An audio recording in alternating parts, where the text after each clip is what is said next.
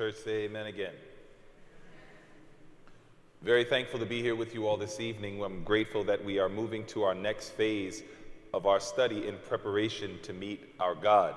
The Lord has been teaching us night after night and on Sabbath day about practical steps and practical ways and real experiences that are absolutely necessary so that we can know how to stand with God when a lot of individuals will not be standing. You see, the reality is like in the days of Nebuchadnezzar, when he set up an image to that power, and it was a golden image, and he said when the music would play that everyone must bow down or fall to the ground. And the Bible is very clear that when the music played, when the image was erected, the great majority, even of those who claim to know, love, and worship God, the great majority, unfortunately, they bowed, they fell down to the ground. But there was a few that remained standing. That was a picture of what things will be like in these last moments in Earth's history. This is why, as sensible people, as people who are connected to Christ, we can't allow our minds to be distracted by numbers and by what does the majority think and, things of this nature. We have only one concern. What is thus saith the Lord? This is our concern, family. Does God approve of what we are talking about? Does God approve of the things in which we believe and are holding near and dear to our hearts? And so day after day or night after night, we have been studying the Word of God so that we can make sure that we will be counted amongst those who are indeed a people prepared to meet their God. And family, I'm just telling you right now, we're getting ready to spend eternity with God. And Jesus knows that our love connection with sin must be broken. You see, did you know that hellfire is a punishment, but it's also an act of God's mercy? Did you know that? Probably didn't know that. I don't know if you knew that. Hellfire, being eternally lost, in one respect, is punishment for sure. But in another respect, it's a demonstration of God's mercy. So let me give you an example. What happens if we love sin? What happens if we just love sin? There are things that the Bible calls wrong, but we love it. There's things the Bible calls sin, but we just enjoy it. What if those things still reside in our heart? You know why being lost could be a demonstration of God's mercy? Because wouldn't it be torturous to go throughout eternity doing something you hate? Think about that. Wouldn't it be torturous to go throughout eternity doing something that you hate? That's why for some people, it'll be looked upon, or really for all people who are lost, it'll be an act of God's mercy, because God knows that if you love sin, in heaven there's no sin. And God doesn't want to put you somewhere for eternity. If we love sin and hate righteousness, why would God punish us by putting us in an environment of righteousness for eternity? We would hate being there. There's young people that feel that way right now. There's some young people that saying, look, I want to leave my home. Why? Because they're always making me have worship. They're always making us sing these songs. I can't watch my R-rated or PG-13 movies with all the cursing and the murder and all the other stuff. I can't play my video games where there's naked women and men and women killing each other and running over each other with their cars or whatever. I can't do all of that. So you know what the young people do? They say, when I'm 18, I'm leaving this stuff. But if you go to those same young people and say, do you want to go to heaven? You know what they all say? Oh, yes. And I'm thinking, you poor deceived soul. What do you think is going to be in heaven? Worship, which you evidently hate. That's why you left your mom and dad's house. Nothing but music that is glorifying to God. There'll be no cursing. There'll be no swearing. There'll be no derogatory terms towards men or women. There'll be none of that. The only music in heaven is going to be that which is indicative of holiness. You sure you want to go to heaven? I'm telling you the truth. I believe we are living in a generation where people don't think anymore. Thinking is becoming an art. It's like we got to understand, think through your decisions, beloved. I'm serious. Go to the average young person who rebelled against their mothers and fathers. I'm not talking about fanatics. I'm not talking about toxic homes. Some young people need to leave houses like that. But I'm talking about a home where there's a father and there's a mother that loves Jesus, they love worship, they love the things of God, and they just conduct their homes in a way where they want to just make it a little heaven on earth. I'm talking about those homes. When young people leave those homes, go to them, ask them, do you want to go to heaven? Do you believe in God and do you want to go to heaven? Almost 100% of those young people are going to say, yes, of course. But it's like, but you left your mom and dad's house because there was too much worship. There were too many rules. Do you think heaven's not going to have worship? Do you think heaven's not going to have rules? This is why I'm telling you, Jesus says, you know what you need? You need the seed. You need the seed to come into your heart so that you could be born again and Christ can take away the stony heart and give you a heart that actually begins to love worship, to love righteousness, to love holiness. And that's why we have transitioned from the realities of prophecy. We see what's coming in the world. We see what's happening in the church, and it's a very dark picture. But the reality is God sent a message that if the message is received in the heart, we can actually develop a love walk with Jesus. We could actually begin to love him. We begin to say, I actually want the things you want.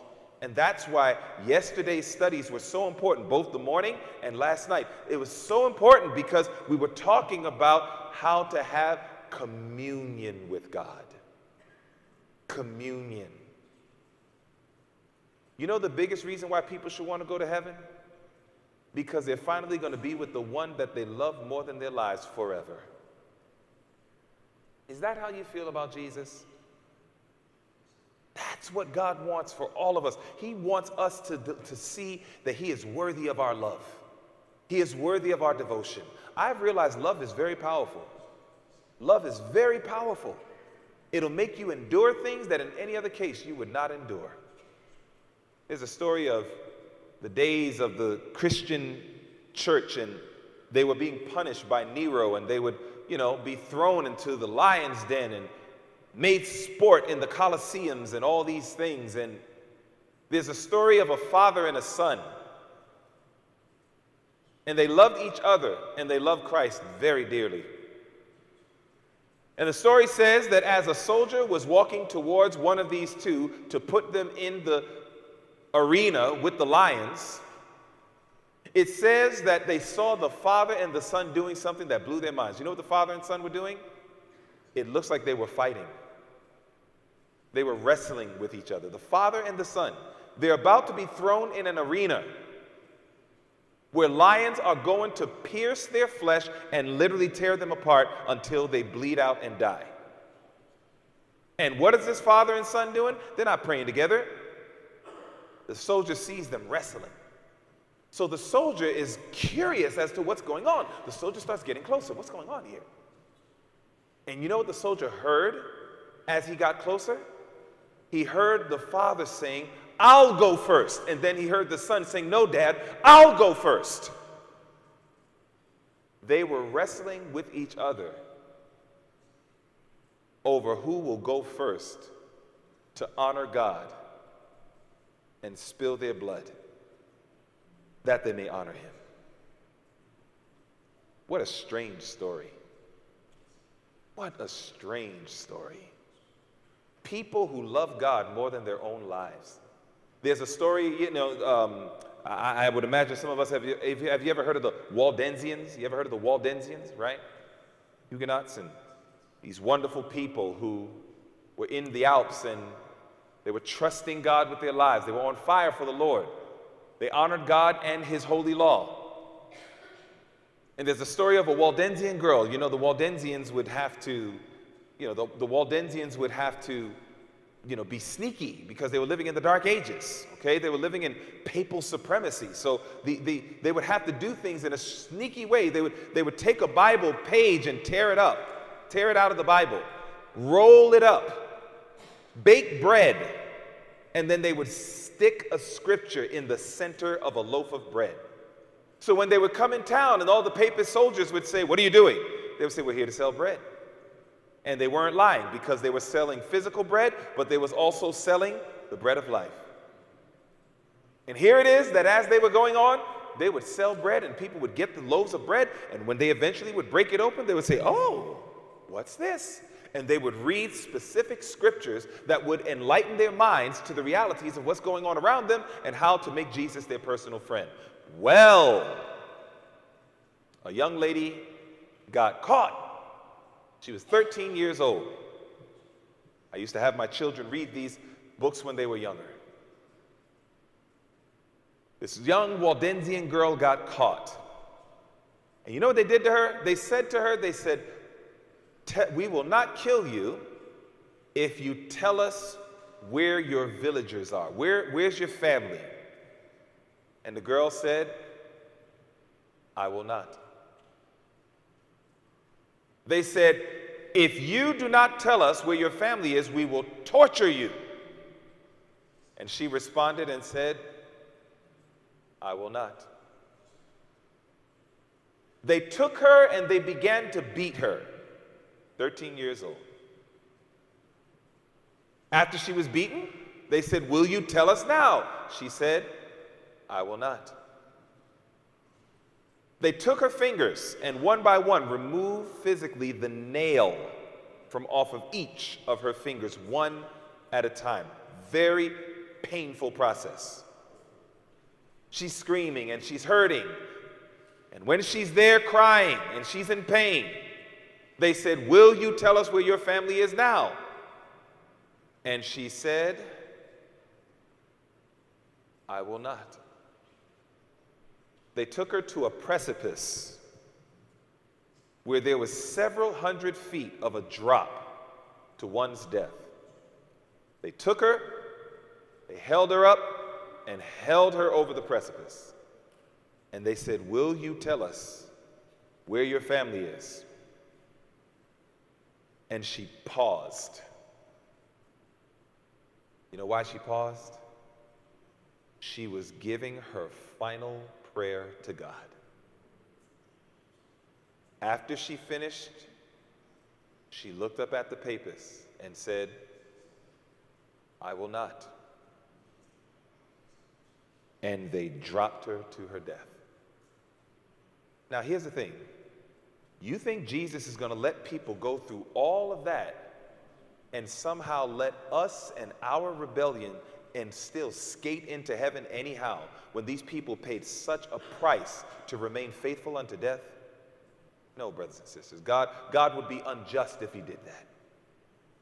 The Bible is very clear. Be faithful unto death, and then you will receive your crown of life. Revelation 2 and verse 10. And what I'm convinced of is that father and that son, that young Waldensian girl, and the many millions over the ages that were willing to die for their God and for their Savior, they had a relationship with God. Religion was something very serious with them. It wasn't just the thing that we do. Yeah, I'm just a Seventh-day Advent. I'm just part of this group. No. These people were serious. These people were very serious about what they believed. They were very serious about the God that they served. And so yesterday, we talked about such an important point in our study about how to build the relationship with God. And everything hinges on communion.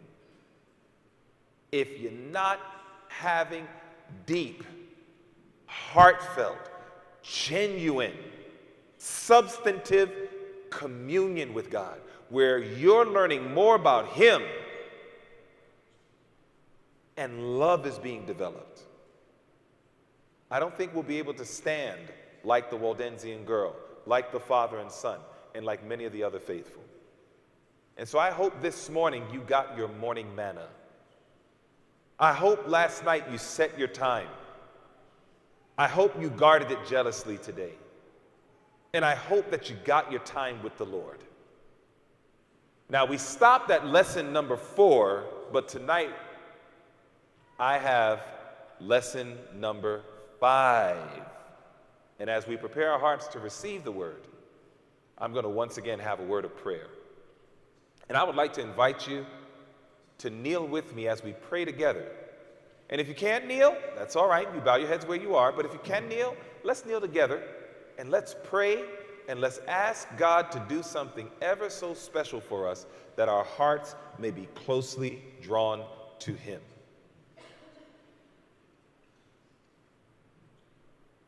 Our Father in heaven, we thank you, Lord, for your many blessings that you've given to us, especially for allowing us to make it throughout this day. We went out, we did our business, and we were privileged to come back to the house of prayer where there is healing. We are very grateful for your amazing grace and love that has been with us, Lord, and we ask you to please pour out your Spirit upon us and help us, Lord, that in all that we say and that we do, that your name may be honored and glorified. But Lord, teach us, we pray. Show us how to have a walk with you that is so strong that it was like the walk that Enoch had with you in days of old. And I pray that a relationship between you and us will be so strongly developed that, like that Waldensian girl, like that father and that son, and so many others who were faithful even unto death, Lord, please let it be our testimony as well. But we ask all these things in Jesus' name. Amen. Amen. You see, yesterday, you'll remember that we talked about, in order for communion to be successful, there needs to be giving and receiving. You remember we studied that yesterday? There has to be giving and receiving. Now, when we talk about giving and receiving, so here it is, we're going to God and we're giving ourselves to Him. We're giving our voice, oh Lord, here I am. And we are pouring our hearts out to God in genuine, sweet communion. But that in and of itself does not make communion. We have to also receive from Him. We have to hear from Him. Communion is you talking to God, but we need to hear God talk back to us. So lesson number 5 is we must learn to listen. We need to learn to listen. In every communion connection with the Lord, it is not enough for us to just talk to God, but we want God to talk to us. And sometimes, have you noticed, tell me if any of your prayer time has ever been like this. Oh Lord, thank you for this day. Father, such and such and such and such. You say a whole lot of things that you need or want, and then you say, please, Lord, bless me with these, we ask, in Jesus' name, amen. And then you immediately get up and go about your next duty for the day. How many people have had that kind of experience? Yeah, that's probably every single one of us in this room. Now, the reality is that we probably are missing out on some of the greatest blessings, because I think what's more exciting than me talking to God is God talking to me. I think a lot of people would love to have God talk to them and say all the things and answer all the questions that's so deep and so heavy upon their heart. Well, the Bible has a promise in Isaiah 50 and verse 4. The Bible says, the Lord hath given me the tongue of the learned, that I should know how to speak a word in season to him that is weary. Now watch. He, that's talking about God, he wakeneth me morning by morning. He wakens mine ear to hear as the learned. So that means that getting up early in the morning and getting time with God is ever so important. Because what did the Bible just show? God loves to talk to us, especially in the morning. God loves to talk to us, especially in the morning. Go to the book of Proverbs chapter 8. If you look at Proverbs, the 8th chapter, notice what the Bible says. Proverbs, we're looking at chapter 8. And I want you to see how the Bible articulates this, because this is for you, this is for me. This is the great blessing that the Lord wants to give each and every one of us, and I'm so thankful that he does it. The Bible says in Proverbs 8, and we're considering verse 17. I don't know what it is about God, but he loves doing things early. And the Bible says it. In Proverbs 8 and verse 13, if you're there, let me know by saying amen. The Bible says in Proverbs 8 and verse 17, it says, I love them that love me, and those that seek me when? Early shall find me. Did you see that? There goes God again. Those who seek me early. Now, there's two ways to look at the word early. The first way to look at the word early is age. It is better to seek God early in life than later. We're thankful for people who seek God later in life, but it's better to seek God early in life. That's why in the book of Ecclesiastes, God will often talk about children. Remember your Creator in the days of your youth. You understand that? God wants you to remember him early. Why? Because less drama. It's less drama.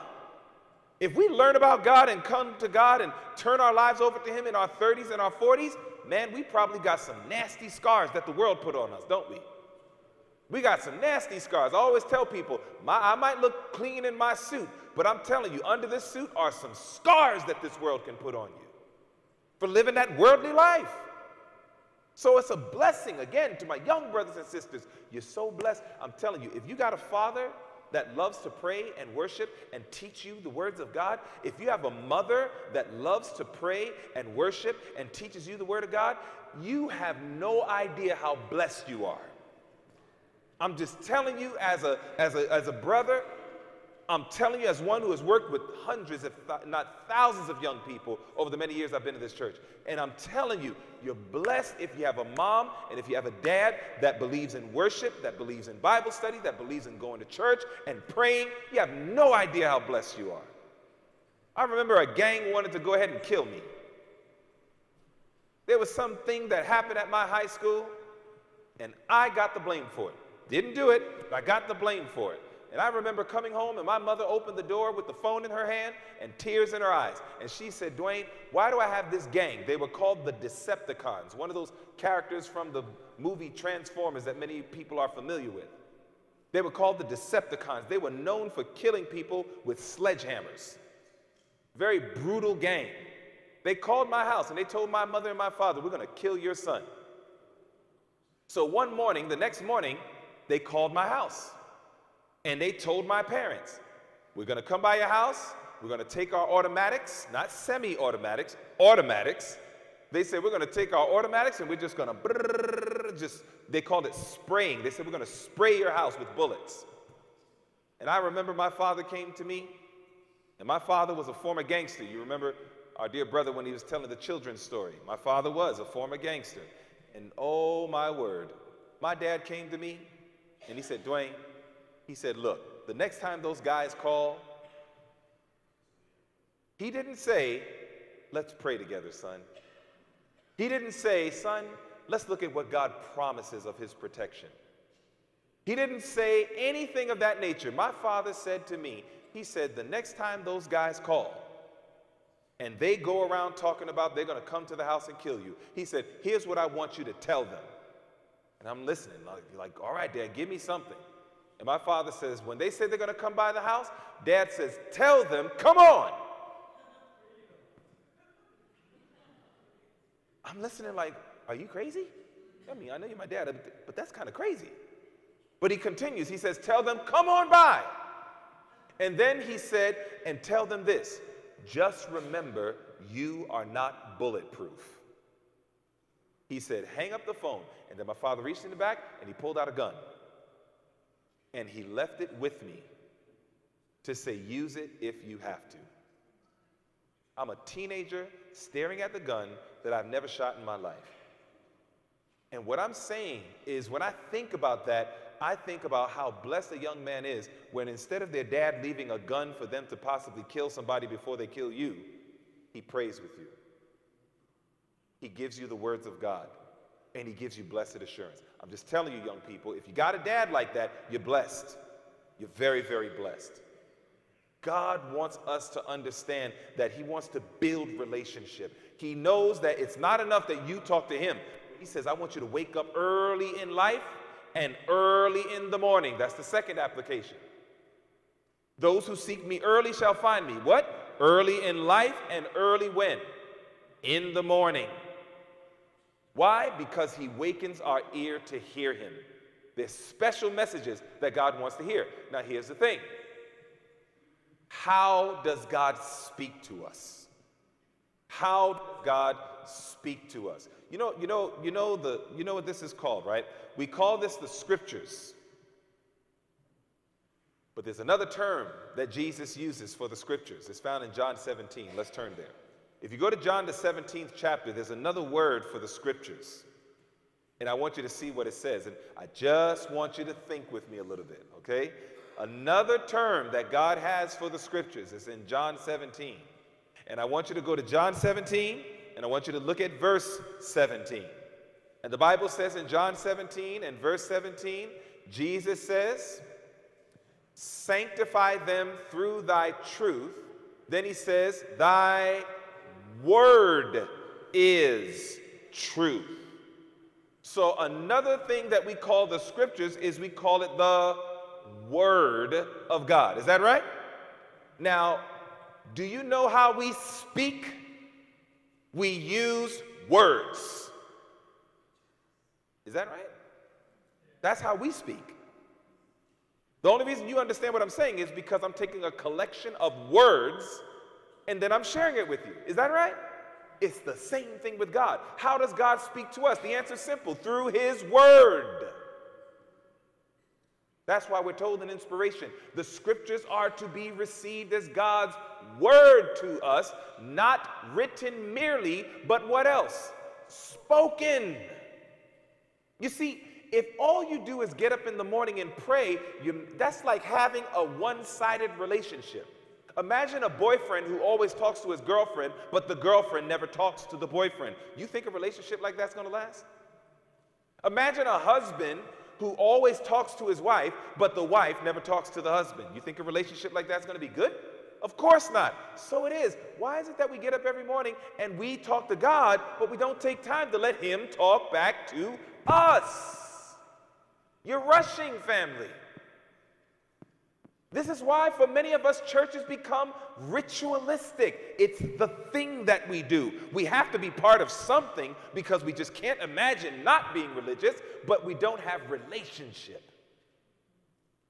And there's no way you can have relationship unless you talk to each other. I guarantee you want to see a marriage dissolve? Let there be a husband and wife that don't talk to each other. That is divorce in the making. Or hell on earth instead of heaven on earth.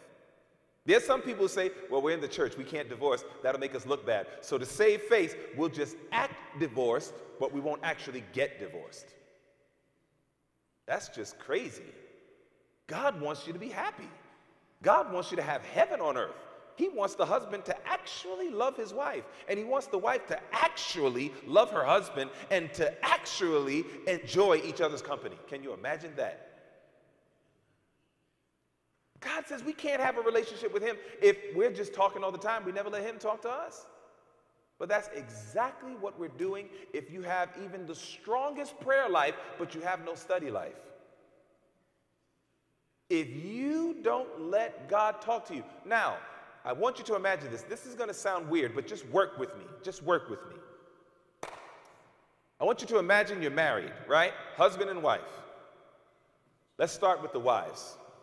The wife says, honey, how are you doing today? The husband looks at you and says nothing. But then the husband goes to somebody else and says, tell her I'm doing fine. And then somebody else comes along and says, oh, your husband's doing just fine. And then you say, honey, would you like to come home for dinner tonight? Or are you going to work late? The husband doesn't answer you. But instead, the husband goes to somebody else and tells them, I'm so sorry, dear, but I have to work a little late tonight. But I really love you and appreciate it. So the other person comes along and says, your husband wants me to tell you that he's not going to make it home for dinner tonight, but he really loves you and he appreciates it. Question, ladies, are you going to have a good relationship with your husband if that's the way you communicate? No. Brothers, here it is that you go to your wife and you say, honey, I want to know, can we spend some time together this evening? I miss being with you. The wife doesn't answer you, but the wife tells somebody else, tell him I'm a little tired this evening, maybe we'll try another time, but thanks for even thinking about me. And so the other person comes along to you and says, listen, she's a little tired right now, but she really appreciates you thinking about her. Maybe tomorrow night you guys can hang out together and have a great time. Brothers, would you be happy in a relationship like that? Okay. It's interesting. How many of us are trying to have a relationship with God, but we spend more time listening to ministers on YouTube, Audioverse, or whatever the network is? You listen to more sermons of what some person has to say God said to you, rather than you letting God talk to you directly. Did you get the point, family? Did you get the point? A lot of us are living with God on a third-person relationship. And God is like, look, I like Dwayne, but I don't want him to be the guy that always has to tell you what I think about you. God is like, I have thoughts about you that I want to tell you myself. But I need you to cut Dwayne off, to cut Stephen Bohr off, to cut Doug Batchelor off, to cut all the famous preachers, teachers, and whoever you like, cut them all off and open up your Bible, get on your knees, and let's talk. There's a lot of people that are not doing that. They're having third-person relationship with God. And you're wondering why your relationship with God is not dynamic. You're wondering why it's not so real. Why? Because you're listening to what somebody else has to tell you about what God thinks about you. One of the best things that ever happened in my life is I stopped listening to sermons. I hardly listen to sermons. Hardly. Not that I'm against it, obviously. But I found something better. I got a direct line to God. And so now that I got a direct line to God, I've realized everything else is inferior. Even if you're a good preacher, but you're inferior in comparison to me talking directly to God. And I want to recommend to every single one of you, stop trying to build a relationship with Christ by listening to a bunch of preachers that are telling you what God thinks about you. That's not relationship. If you're understanding what I'm saying thus far, let me hear you say amen. All right, now watch this. We're told, so with all the promises of God's words. In them, he is speaking to us individually. Listen to this. In the scriptures, God is speaking to us individually, speaking as directly as if we could listen to his voice. It is in these promises that Christ communicates to us his grace and power. They are leaves from that tree, which is for the healing of the nations. Received, assimilated, they are to be the strength of the character, the inspiration and sustenance of the life. Nothing else can have such healing power. Nothing besides can impart courage and faith, which give vital energy to the whole being. Study the word. It's the plan of Satan to keep you away from the word. It's the plan of Satan to keep you on YouTube, to keep you on Hope Channel and 3ABN and all the rest. Keep you there, but don't get in the word. Now, am I saying stay away from Hope Channel and 3ABN? God forbid. What I'm saying is let them be dessert. Let 3ABN be dessert. Let Hope Channel be dessert. Let all the networks, YouTube and the rest, let it be dessert. But your main on course is you and God and time that you can spend time in hearing what he has to say to you personally, individually. This is how the Lord talks to us. Now, let's break this down a little bit because, I want us to really get into this thing. In the Bible, there's a lot of times that it introduces this idea that what happened in Scripture, what happened in biblical times, was actually for us. So I'm going to give you an example. In 1 Corinthians 10, the Apostle Paul talks about a lot of stuff that happened during the days of Israel as they left Egypt, making their way to Canaan land. So what ended up happening is the Apostle Paul goes through all the things that happened with the children of Israel, but then he says this in verse 11. Now all these things happen unto them. That's the Israelites. All these things happen unto them for ensamples. Now this word right here, this word ensamples right here, that word in the Greek, it's a Greek word called tupos. It means types. It means types. And every time you have a type, you have an antitype. So an example is when you walk out in sunlight, when the sun shines on you, it puts a type on the ground. What do we call it? Shadow. That shadow is a reflection of a reality. That's how typology works. Typology, a type is a shadow or a symbol. An antitype is the reality of what that shadow or symbol was reflecting. That's typology. Now, here Paul says, all these things that happened to the children of Israel as they left Egypt on their way to Canaan land was a symbol of what? Take a look. It says they were a symbol, and they are written for, Paul says, our admonition. Paul's now talking about the believers. He's saying our, that's the believers. But wait, it's not just believers, but it's believers at a particular time. Look at the rest of the verse. It says, it's written for our admonition upon whom the what? Ends of the world are come. Are we living in the time of the end? Yes. So you know what that means? That means that those experiences that the children of Israel had when they left Egypt on their way to Canaan land was a symbol of what God's people living in the time of the end are going to have similar experiences. You know what that means? That means that every time you read the Old Testament, you're not reading past truth, you're reading present truth. Are you following that? You're not reading past truth, you're reading present truth. There's so much that happened in the Old Testament that's happening right now. It's just 2023 style. That's all. But it's the same stuff. Truly it was that Solomon said. Go to Ecclesiastes 1. Take a look at what it says in Ecclesiastes 1 and verse 9. You have Psalms, you have Proverbs, and then you have Ecclesiastes. If you go to Ecclesiastes chapter 1, look at what Solomon said. It is so true. So true.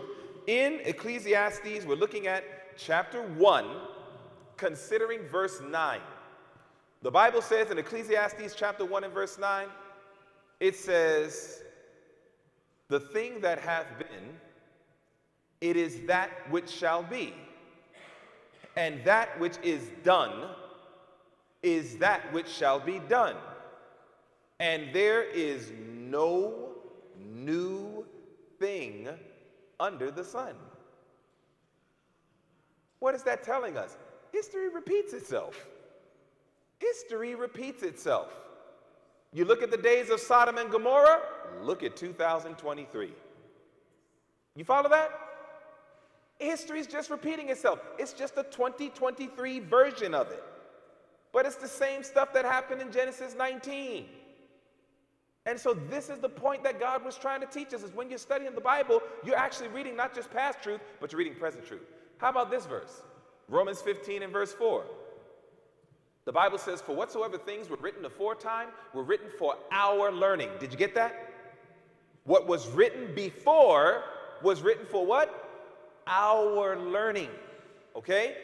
It says that we, through patience and comfort of the scriptures, might have hope. That's why all these problems that we face in life, God says, go back to what was written aforetime. There's solutions in here. What do we talk to God about, right? I wish that in our morning communion with God, we were just spending just minutes, if not hours, in praise and thanksgiving. But that's not how a lot of us are spending time with God. You know what we're doing with God? Lord, I'm sick and I need healing. Lord, I'm broke and I need money. Lord, my loved ones are doing things and we need some change. We have tons and tons and tons and tons and tons of requests when we go before God. Isn't that right? We have tons of requests. Now, God's not mad at that. But here's the point. God is trying to say, there is nothing you're dealing with now that has not been dealt with in the past. And if you go to my word, the solutions that I had for my people in the past are solutions that I have for my people right now. So that's why when you go to God and pray, you want to take time to listen and let him talk back to you from his word. Last verse on this, John 17, 20 and 21. I like this. Jesus in John 17 was interceding for his disciples who were present. There was only 11. Judas already took off. But with the 11 disciples that were present, look at what Jesus did.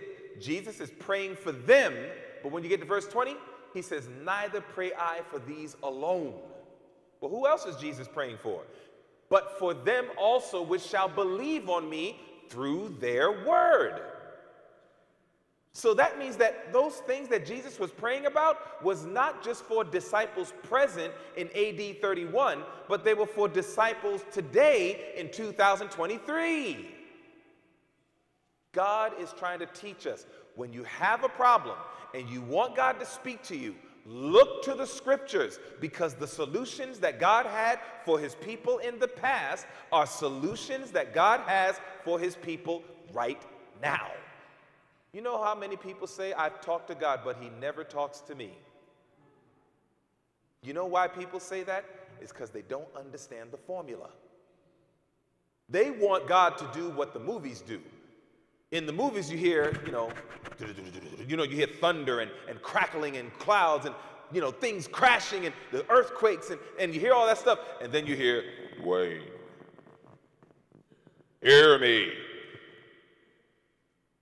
Look unto the mountains. And we're waiting for that deep James Earl Jones voice to come out of nowhere and now all of a sudden say something magnificent. We can say, oh, I heard the voice of God. Get your mind out of the movies, family. That's the movies. The way God speaks is through his word, because his words are in here. Now, when Jesus said that, he prayed that not just for the disciples that were present with him. He prayed this for the disciples in the last days like you and me. That they all may be one. As thou, Father, art in me and I in thee, that they also may be one in us, that the world may believe that thou hast sent me. This is why unity is something we should fight for in our families, in our churches, to do everything we can. Remember, it's all right to cut. Just cut as a surgeon, not a butcher. People who try to tell you that we need to have a cutless religion, they don't know what they're talking about.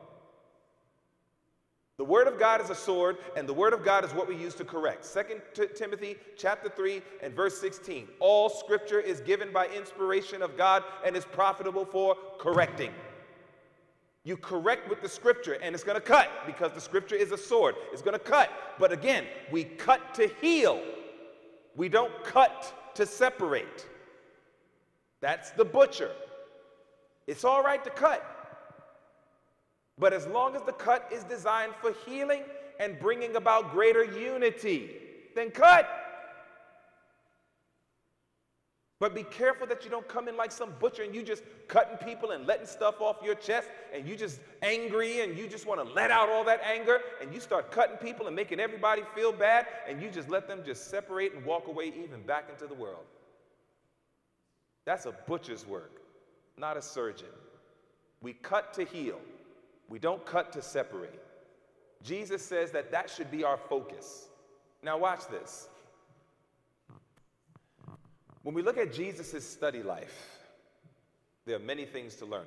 I'm only going to give you 2 lessons from Jesus' study life. Only 2 lessons from Jesus' study life. How Jesus let the scriptures speak to him. Okay? Number 1, the Bible says he always looked. This was a habit of Jesus when he studied scripture. He always looked for the practical and prophetic lessons in scripture that applied or could apply to himself. That's a good way to study. When Jesus would study, he would look to see what is the word of God saying to me or about me. That's how Jesus would study. Now here's the proof. The Bible says in John 5 and verse 39, search the scriptures, for in them you think you have eternal life, and they are they which testify of me. Jesus knew that. He said, when I search the scriptures, I know that it's talking about me. When you read the Bible, do you see where it's talking about you? He's talking about you in scripture. Do you see it? Jesus saw it. Not only that, the Bible also says in Luke 24, verse 44, and he said unto them, these are the words which I spake unto you while I was yet with you, that all things must be fulfilled, which were written in the law of Moses and in the prophets and in the Psalms concerning me. Can you imagine Jesus at 12 years old, and he's going to his first Passover, and he sees a lamb getting slain, and Jesus says, that's me. Can you imagine how solemn that thought was? That at 12 years old, finally, he's allowed. At 12 years old, you're allowed to go to the Passover now. And here it is that he's at the Passover. He sees the lamb get killed to ultimately make atonement for the people. And Jesus knows, wow, that's a picture of my future. How deep that must have been for Jesus to behold that. Well, here it is that, again, Jesus says, the law of Moses, the prophets, the Psalms. So when Jesus studied the scripture, he's constantly seeing himself. Do you see yourself? Do you see where God is fitting you in the storyline? Do you see the lessons that the Lord is giving you? This is how we study, family. It's how Jesus studied. In fact, in Luke 4, Jesus opens up a scroll from Isaiah and he says, the Spirit of the Lord is upon me because he has anointed me to preach the gospel to the poor, etc. When Jesus finishes reading it, Jesus says this in verse 21, and he began to say unto them, this day is this scripture fulfilled in your ears. Christ literally saw himself in scripture. He saw when the scriptures was talking about him or applicable to him. This is how we all were supposed to study the Bible. You see, many of us have fear of death, don't we? Many of us. There's some of us who say we're not afraid of death because we're not dying. But all of a sudden, we go to the doctor and we get that shocking news. And the doctor says, I'm sorry to tell you this, but you have this, and it's this stage, and you more than likely only have a few months to live. And now that boldness and that courage needs to remain. And for many, it doesn't.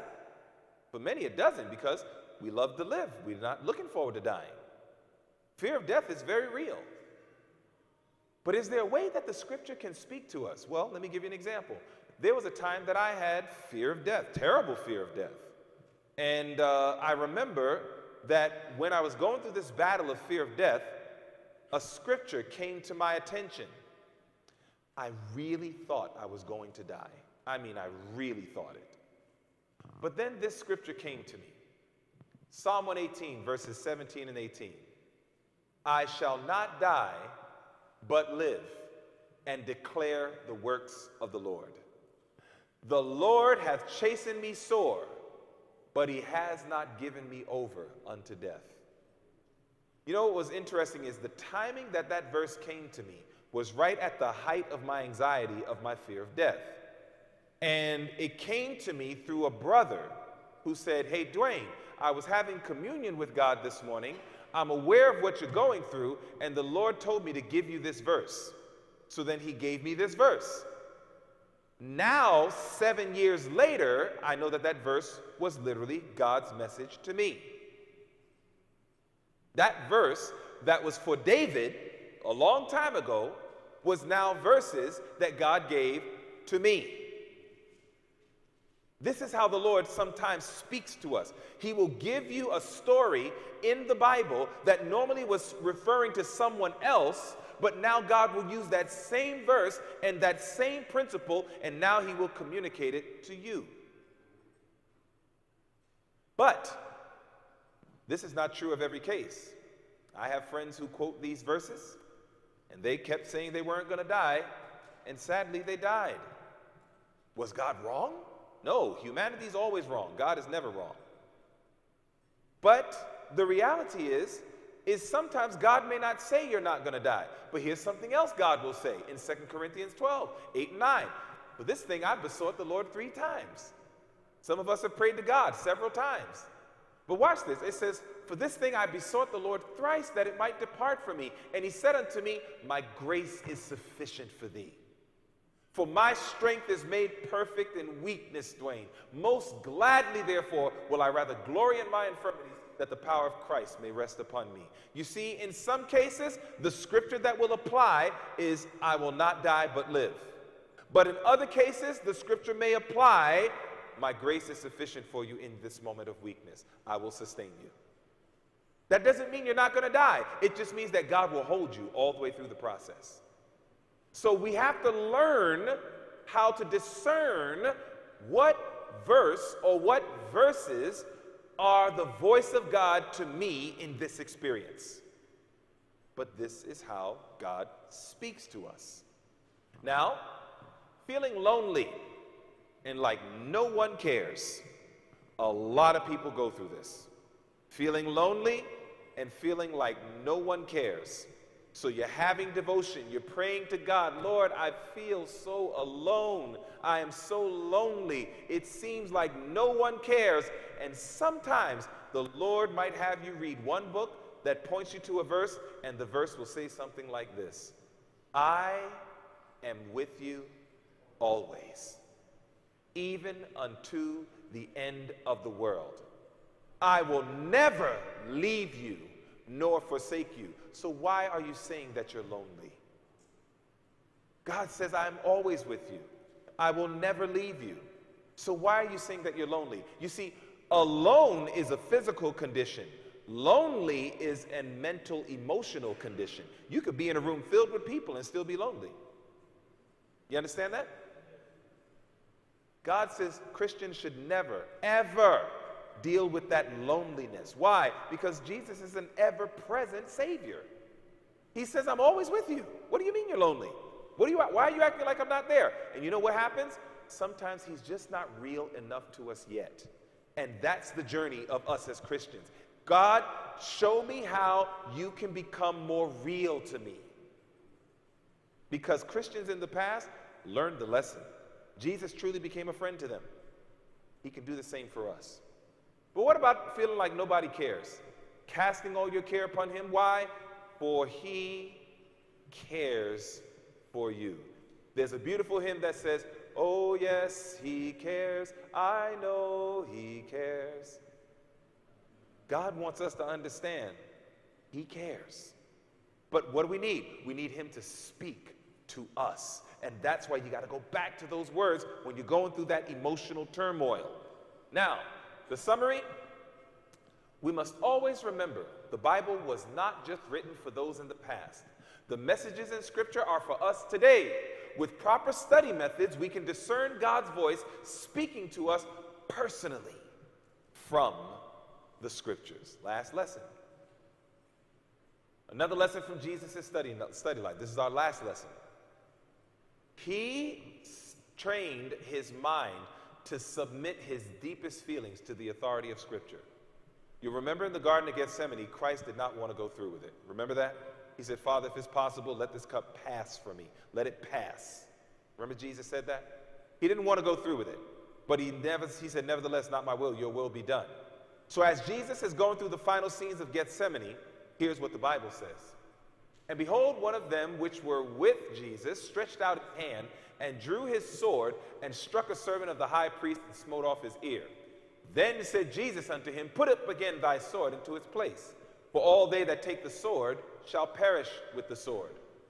Thinkest thou, I like when Jesus said this part, thinkest thou that I cannot now pray to my Father, and he shall presently give me more than 12 legions of angels? In other words, Jesus is going through all this drama, and he knew, I can be delivered anytime I want. All I got to do is say, Father, send the angels. Because we read in Desire of Ages that the angels were ready. They were ready to deliver Jesus. All he had to do is give the command. So Jesus is aware of his power at that moment. He says, I could call the angels to deliver me. So the question is, Jesus, as much as you wanted to be delivered out of that nasty situation and could have, why is it that you didn't do it? Look at what the Bible says. He says, but how then shall the scriptures be fulfilled, that thus it must be?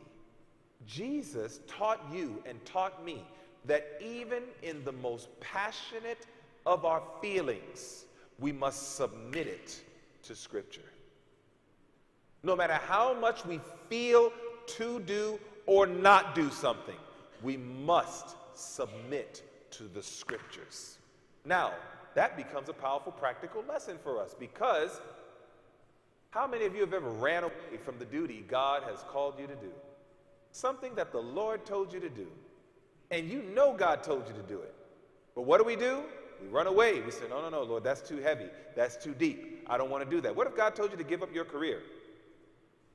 Some of you are probably making great money. Some of you are probably doing wonderful things. And if God told you, that's what he told me, at the height of my, it's funny, it's real, and, you know, as I look back at my life, God kept calling me at the height of my experiences. I don't know why he kept doing that. It was at the height of my dancing career. I was not a failing dancer. My greatest desire was to choreograph for Michael Jackson. I always said, I want to do choreography for Michael Jackson. That'll seal my choreography career. So I started doing choreography for a lot of big artists and teaching them all these dance moves. So what ended up happening is I got a phone call, but this was after the Lord has already told me to give up the entertainment industry. All the money, I was making a lot of money, okay? More money than I ever made in my life. And here it is at the height of making money, and then my agent called me and said, Dwayne, we need you to do this show. And they said, guess who wants you to do choreography for her? And I already told her, look, I'm no longer going to be in the industry, I'm leaving. And she said, you're crazy. And I said, nope, I made up my mind. And this is what my agent said next. My agent said, Dwayne, I was just about to tell you, you know who wants you to choreograph for her? And I was like, who? She said, Janet Jackson. And I was like, and it was a moment of weakness.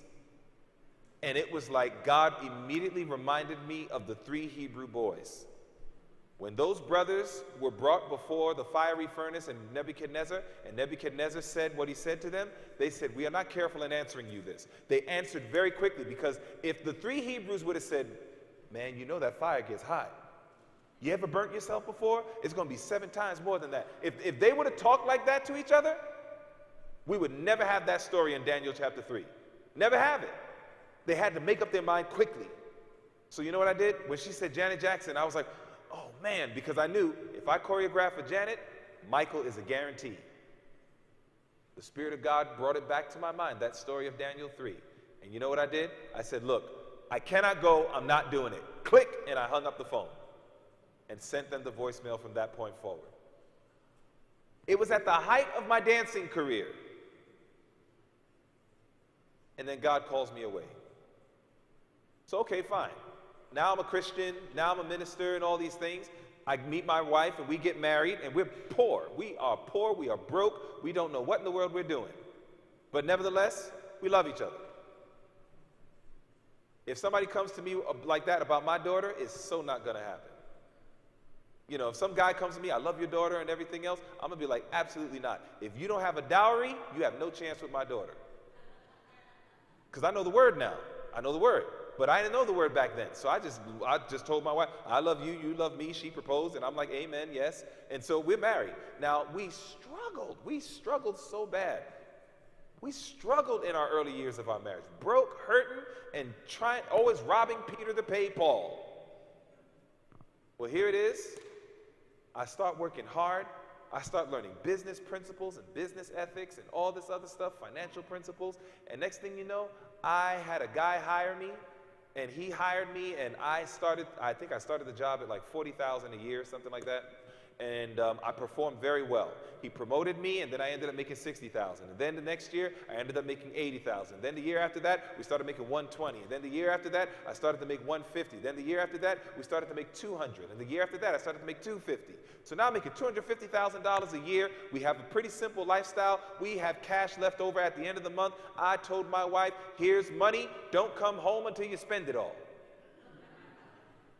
I mean, seriously, because I was so happy to finally have money. And so I'm doing great. I'm doing Bible studies with everybody at work. Everybody knew Dwayne the preacher. So I'm doing Bible studies at work with all my co-workers and everything. I'm happy and I'm content. I'm making crazy money. I'm doing Bible studies. Life's good. And God has the audacity to tell me, leave the job. I'm calling you into full-time ministry. And I'm thinking to myself, what? Lord, you know how hard I work for this? And God is like, I'm calling you into ministry. Leave it. And I said, what's going to be my income? And God gave me an answer. Matthew chapter 20, verse 4. You know what Matthew 20, verse 4 says? Whatsoever is right. Literally, I started to live off of a salary called whatever's right. Somebody used to say to me, Dwayne, how much money do you make a year? I said, whatever's right. That was my income, whatever's right. But it was right at the height of my success. I don't know why God keeps doing that to me. It's like always at the height of this success that we worked hard to get at. And then God says, nope. And then he pulls me someplace else. And that's exactly been my story. And so it is that I know what it is to run away from God. Because the first time God tells me, man, I ran. When the Lord told me to give up my job, I was like, oh, no, nope, can't hear you. It's like, I was literally like, nope, Lord, I can't hear you. I'm sorry, something's going wrong. The signal's messed up. Because I did not want to give up this lifestyle. Bought a beautiful log home in the country. Beautiful 8 acres of land, brand new log cabin. I mean, log cabins are beautiful. We had a brand new log cabin. My wife said she wanted a certain car. I was like, absolutely, dear. And get her a car, whatever. I mean, it just felt so good to be able to provide. Dwayne, the children need thus and so. No problem. And now God, and all the ministers that I knew that were self-supporting ministers doing all this work, they were all broke and hurting. So I was like, oh, no, this is my future. So you better believe I was running. So I know what it is to run away from God. Now, obviously, I stopped running. And I can truly say, as a witness of the Lord, for these past 15 plus years of being in full-time self-supporting ministerial work, I can tell you that truly God will take care of you. If it's God's will, it really is God's bill. I have seen the Lord do that, okay? But a lot of us are running away from the duty God has called you to do. We're afraid, we're concerned, we don't know what's going to happen. What does God's word say to us? We say things like, Lord, I'm hopeless, I'm worthless, I'm despicable, I'm broken, I can't. So you know what God does? God says, no problem. And one morning you get up and you read a book like Patriarchs and Prophets, and it tells you to go to the book of Exodus chapter 3 and chapter 4, the story of Moses. You start reading the story of Moses thinking you're only reading about Moses. But God is like, nope, this is about you. Watch what God says. And Moses said unto the Lord, O my Lord, I am not eloquent, neither heretofore, nor since thou hast spoken unto thy servant, but I am slow of speech and slow of tongue. What's Moses doing? He's trying to convince God, you must have made a mistake calling me because I have too many weaknesses, too many problems. I'm too deficient. You're reading the story of Moses, but God is like, oh no, you're reading more than that. You are hearing me talk to you right now. And so it is, you continue. And the Lord said unto him, who made your mouth? Who makes the dumb or deaf or the seeing or the blind? Have not I the Lord? And then what does he say? Now therefore go. And I will be with your mouth and teach you what you will say. It's not that you're just reading about Moses. You're reading about yourself. God is talking to you. He's saying, if I called you, don't you talk back to me and try to tell me about how weak, messed up, and incapable you are. God says, I'm the one that's going to make you capable. That's why you got to go when God calls you. When God calls you, beloved, I'm just telling you the truth. You got to go. All you need to do is make sure of one thing, that God called you. If God called you, His will, His bill. Now, some of y'all are saying amen, but if any of your young people say, I'm quitting medical school because the Lord has told me, you need to make sure that the Lord has spoken. But if the Lord has spoken and your dreams are crushed, you need to let that child go and do what God has called them to do. Amen? Oh, yes, amen. Now, forgiveness is a hard one, isn't it? You know, people wound you and people hurt you. And here goes God telling you, forgive them. Forgive them. And sometimes we say, Lord, how could I forgive him? How could I forgive her for what they've done to me, etc.? And God understands that battle. He really does. But here's God's answer. You see, this was not just to the brethren in the church of Ephesus. This is also God speaking to us. Let all bitterness and wrath and anger and clamor and evil speaking be put away from you with all malice, and be ye kind one to another, tender-hearted, forgiving one another. How do I do this? Even as God for Christ's sake forgave you. You see, if you wrote a list of what people did to you, if you wrote a list, you might have a long one. But if I challenge you and say, now write a list of what you did to God, I guarantee you, you'll have a longer one. Now, God then asks the question, considering you're more guilty on what you did to me than what your offender did to you, what should I do with you? You know what our response is? Have mercy upon me, O Lord. Isn't that right? Have mercy on me, O Lord. God says, okay, go do thou likewise to the lesser offender. God will give you forgiveness. Ephesians 5, Acts 5 and verse 31, the Bible literally says God gives repentance and he gives forgiveness to us. If you can't forgive, that's your humanity talking. What you need to do is you need to talk to divinity. Go to divinity and say, Lord, help me to forgive this person that appears so hard to forgive. There's a story of a white female police officer and a black civilian. The story says that the white female police officer was trying to just go into her apartment. The problem is that she was not going in her apartment. She went into another person's apartment, and it was a black civilian. He's just sitting down watching TV. Well, here it is. When she entered the apartment, she's a police officer, so you know what she has. And when she saw the guy, she's thinking, thief. She pulls out the gun, boom, shoots him in his own house, and he drops dead. It made top news in 2019. And when it made top news, oh, how the black community wanted to hang that woman. They just wanted to put her under the prison. Now, I believe fully she should get locked up. No question about it. She needs to get locked up, and she needs to go into prison, and she needs to be punished like an average person. She shouldn't get any favors because she's a police officer, because that was next level stupid what she did. That was like really dumb. How do you go into a wrong apartment? How many times y'all went into the wrong house? I mean, that's not an average mistake, okay? That was some high-level neglect. Well, here it is in the courtroom. The deceased man's brother gets on the podium And you know what he says to this woman? Though, I mean, so many people, especially from the black community, they just condemned that woman. They said, you're done. That's it. We hate you. All sorts of stuff. But this man, the deceased man's brother, he said, we forgive you. Then he didn't just say that.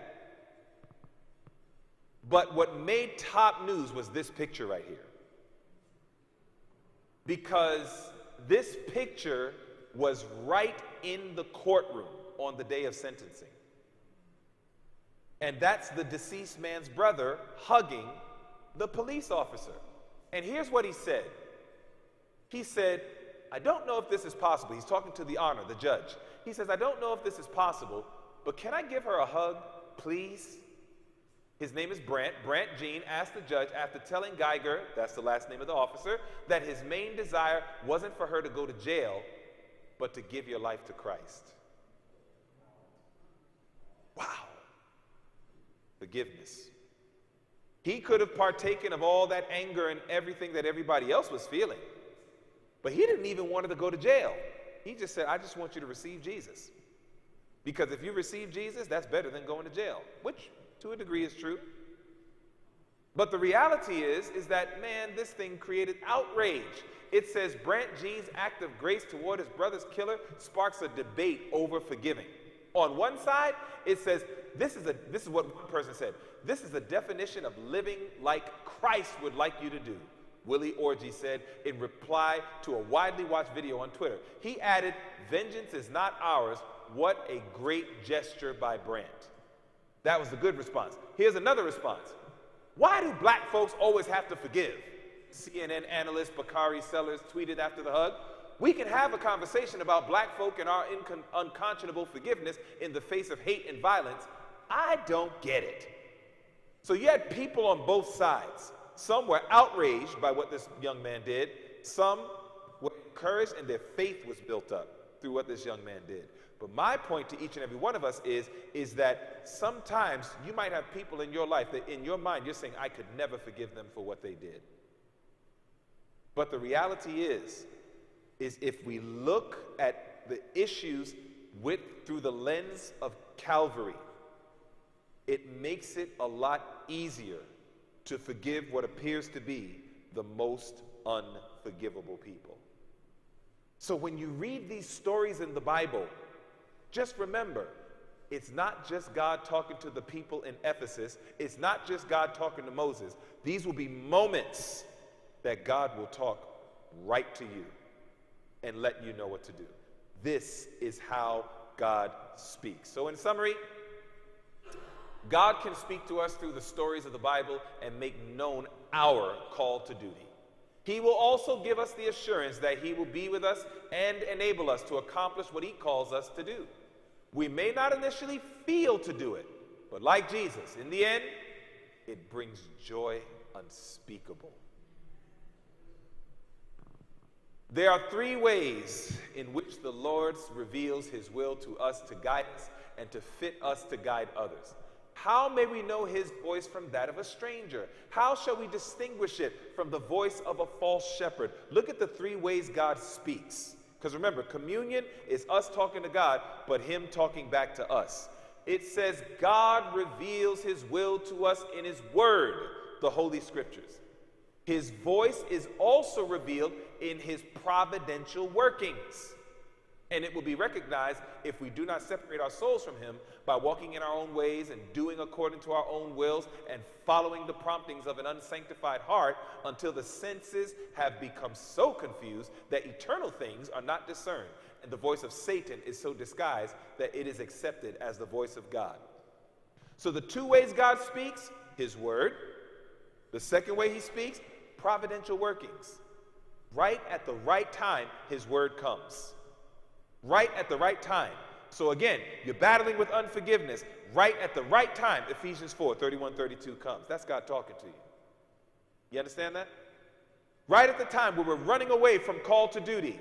And next thing you know, we're reading patriarchs and prophets, but it's telling us to go to Exodus. We go to Exodus, and then we read the story of Moses, and then all of a sudden, we're reading, wow, look at how God responded to Moses I think God is talking to me. That's providence and scripture working together. What's the third way that God speaks? Another way in which God's voice is heard is through the appeals of his Holy Spirit making impressions upon the heart, which will be wrought out in the character. If you are in doubt upon any subject, you must first consult the scriptures. So there is a place for impressions. There is a place for saying, I have been impressed that God wants me to do this. But what are the two things that will couple with that impression? You're impressed by the Spirit of God. Providentially, the timing and the circumstances are perfect. And most importantly, it's rooted in the Word. If you have the Word, providence, and the conviction of heart, you better believe God is talking to you. God is talking to you. And that's great news. And so I want to leave you with a devotional plan where you can talk to God and you can hear God talk to you. Here's the devotional plan. If you don't have a devotional plan right now, I'm going to give you this devotional plan. It's a beautiful plan. I've done this. It is a wonderful plan. These 5 books goes from Genesis to Revelation. This book right here, Patriarchs and Prophets, covers Genesis to 1 Samuel. Prophets and Kings covers 1 Samuel to Malachi. Desire of Ages covers Matthew, Mark, Luke, and John. Acts of the Apostles covers the book of Acts to Revelation. And then the Great Controversy covers the prophecies of Daniel and Revelation and also church history. These books takes you through a journey through the Bible. If you have never studied these 5 books, listen to these words, cover to cover. I've done it at least 3 times. If you go through these books cover to cover, you're going to be amazed at how God is going to talk to you. So here's a reading program that you could try. You can do whatever you want, but this is just a reading program you can try, okay? Study 3 chapters of your Bible. You'll need about an hour to do this. If you don't have an hour, just chop it up as best as you can. But if you have an hour, you should be able to do this just fine. Study 3 chapters of the Bible per day and 10 pages from your book. So because Patriarchs and Prophets is your first book right here, you're going to do Genesis 1, 2, and 3, and then you're going to read 10 pages from your book. And then the next day, Genesis 4, 5, and 6, and then you're going to do another 10 pages. And then the next day, Genesis 7, 8, 9, and then you do another 10 pages until you're finished. Once you're finished with that book, you then go to Prophets and Kings, and you do the same thing. Okay? That's the order of how you read. When you finish reading, I'm going to encourage you. Don't take a picture yet because I'm going to put more on the screen, so you might as well do it when I put it all up. Study the 3 chapters, 10 pages a day. Now watch. After you study, here are the 3 questions that I want you to ask yourself in your journal. That means hint, hint, you need to be journaling. So 3 questions you're going to ask yourself. Here we go. Question number 1. What was the lesson talking about? That's the first question you want to ask at the end of your reading. What was the lesson talking about? This will keep you contextual. It'll make you faithful to what you're reading without adding or taking away. That's the first question. Second question. What does it have to do with me? That's where you're going to really find out, okay, Lord, through this lesson, what were you saying to me? Okay? And then the third question. Now you can get your cameras out. Third question. What did I learn about God's character? What did I learn about God's character? This is what you want to add to your study. You ask yourself those 3 questions. What was the lesson talking about? What does it have to do with me? What am I learning about God's character? If you answer those 3 questions solidly after every study, if you follow this plan, 3 chapters and 10 pages, you will go through Genesis to Revelation in your Bible in 1 year, and you'll finish all 5 books in 1 year.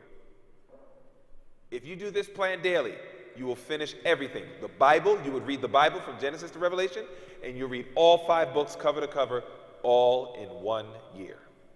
All right? I want you to go ahead and do journaling. Review God's promises for you. I have a Bible promise book. The devil still attacks me, you know. You better believe Satan still attacks me. I have friends all around me that sadly their children are dying, and their children are like young teenagers, young adults, and stuff. I have 4 young adults. Do you know I could get a phone call at any moment that somebody could say, hey, I'm really sorry to tell you. Satan, I know for a fact Satan hates me. The work that I'm doing, I understand. Satan is going to attack my marriage. He's going to attack my children. He's going to attack my health. He's going to attack me in any and every way he can to disable me from doing this work right here. And so I have to stay connected to God, because God might. You know, Job had a great marriage, but one day Job's wife cursed him and said, just curse God and die. Now, Job might have needed to hear a lot of things from his wife, but he didn't need to hear that. Not from his wife. I always tell my wife, honey, you got to stay prayed up. The devil will try to take advantage of you. I have to stay prayed up. The devil's going to try to take advantage of me. Now, I'm not here to say that we have a bad marriage. Thank the Lord. But I'm saying I am aware of reality. I am aware of the great controversy that we're in. And I know that Satan hates me. I know he hates me. And I know that he wants to put a dent in the work that I do for the Lord, because I'm ready to die for this message. I'm ready to die for this truth and the God of this truth. And as you heard me preach already, it's evident that I'm not trying to gain the favor of men, because once this stuff goes on the internet, especially the night of prophecy fulfilled within, I can guarantee I'm probably going to get uninvited from certain churches that I've already been booked for next year. But you got to tell the people the truth, family. And so the reality is that let the chips fall where they may. I just need to stay connected to God. So I have my own personal Bible promise book when the devil tries to get in my head, because Satan tries to get in my head. I am not a Superman. I pray to God y'all get that. I might talk up here with boldness and preach the word, but I need Jesus. You hear me? And I need your prayers. I am very much assaulted by Satan. You better believe it. And so I have to fight the good fight of faith. So what do? I have a Bible promise book, not that I bought, that I wrote myself. I wrote out the promises that speak to me, God's word to me, right? And then I have a journal. Write them down in your daily gratitude journal. You all should have a daily gratitude journal. It's like you're writing your own Bible. It's your experiences. It's not Peter's experience. It's not Isaiah's experience. It's not James' experience, and it's not Jeremiah's experience. It's your experience with God. Journal it. Because if you remember, the children of Israel had a very serious problem with forgetfulness. The children of Israel had a problem. I don't even understand how God delivers you from Egypt, and in just a little bit, you're crying over food. Like that, you got Exodus 15, God delivers with a mighty hand, and then by Exodus 16, their belly starts to growl, and they actually said, we wish we were slaves again, just to get some food. That's crazy to me. But that tells me that's how our human minds work. We can forget very quickly what God has done for us. So what does God do? He says, have a gratitude journal. Your journal is to write down all the great things God has done, so that way you don't forget. Benefits of journaling. This is our last slide, I believe. Benefits of journaling. Journaling facilitates heart-to-heart communion with God. That's what you want. You want to write down the times God spoke to you. You don't want to forget that, okay? The devil loves to make us forget. Don't forget that. Journaling fuels spiritual growth. Journaling focuses our attention so the mind won't wander. Journaling forms a permanent record of God's leading. Journaling feeds witnessing and ministry. And lastly, journaling fosters rich communication skills. Number 7, journaling fortifies faith to cope with crisis. This is why you want to journal, okay? So I want to encourage you as God's people. Family, if you do this, this is going to build strong relationship, okay? This is going to help us because we're preparing to meet our God. And then we're going to help other people prepare to meet their God. And in order for us to do that, we got to make sure that we have a strong relationship with the Lord, because the devil's going to be busy to make sure that you don't get that connection. He wants you to stay on the surface. He wants you to have a shallow, make-believe walk with the Lord. He doesn't want you to go deep. This is how we go deep. Between yesterday's study and tonight's, this is how we go deep. And the Lord will bless you. Question: how many of us understood our study tonight? Did we understand our study? Is it your desire to say, Lord, by your grace, I want to have a very dynamic walk with you. Not only me learning how to talk to you, but applying the principles we learned tonight to allow you now to talk to us. If you're willing to do that, please stand to your feet with me. I'm going to pray with you, and I know that God is going to bless you. And I look forward to hearing the great breakthroughs that the Lord is going to do for each and every one of us. Let's pray together. Our Father in heaven, we thank you so much, Lord, for your wonderful words of life. We thank you for the truth as it is in Jesus, and that you are helping us and willing to speak to us and not just to hear us. And Lord, I pray, help us to take to heart the lessons that we learned tonight, that we will allow you to speak to us, that we might be found faithful at last. Please, Lord, bless us now, I pray, as we leave this place, but never your presence.